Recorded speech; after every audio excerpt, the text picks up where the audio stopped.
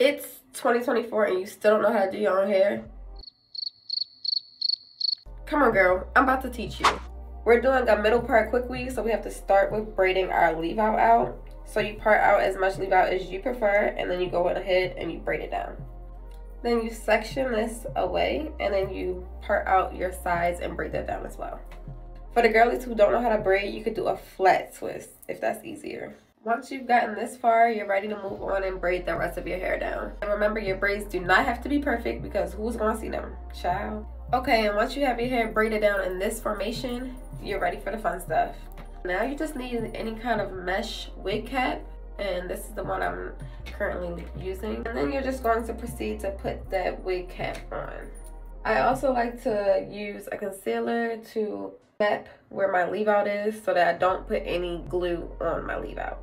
Next, we'll be using our Wonder Weave cap.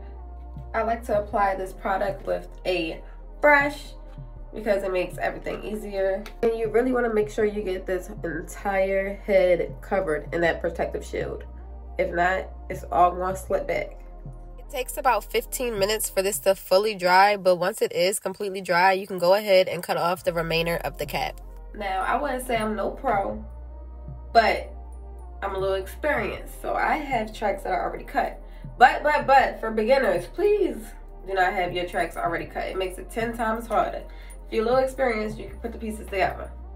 So we're about to go ahead and glue all of these tracks in, and then I'll come back for the next step. Make sure you're really pushing the glue into that cap so that it doesn't slide. Okay, if you made it this far, you only need 3 key items to finish this off. 1, you need a hot comb. 2, you need a flat iron. And 3, you need a wax stick. So you're gonna use your wax stick to blend your leave out and the hot comb.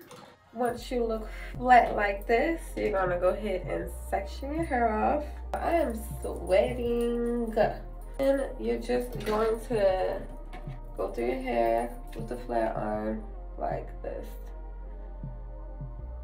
And the rest is history. If you need a more in-depth tutorial on how to flat on your hair, let me know down in the comments.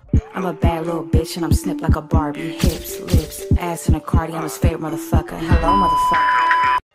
That wasn't too bad, right? I mean, it was simple. I want to see you try it. Learn how to do your own hair in 2024, okay? Love you. See you in my next one. Bye.